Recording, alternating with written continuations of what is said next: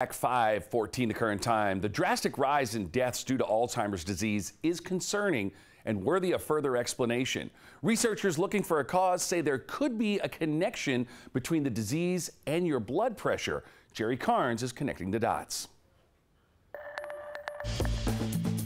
The state of Georgia has experienced a 248% increase in deaths from Alzheimer's since the year 2000. Here's the connection between dementia and high blood pressure. Physicians have long known that hypertension can lead to heart disease and stroke. Recent studies indicate lowering your blood pressure may reduce the risk of mental decline. A clinical trial focused on patients over the age of 50 who were able to lower their systolic blood pressure to 120 or below. Those patients were 19% less likely to develop the type of impairment and memory loss that typically precedes Alzheimer's disease. Because the trial lasted only 2 years, researchers could not make a definitive link. The Alzheimer's Association is funding a follow-up trial that will last another 2 years.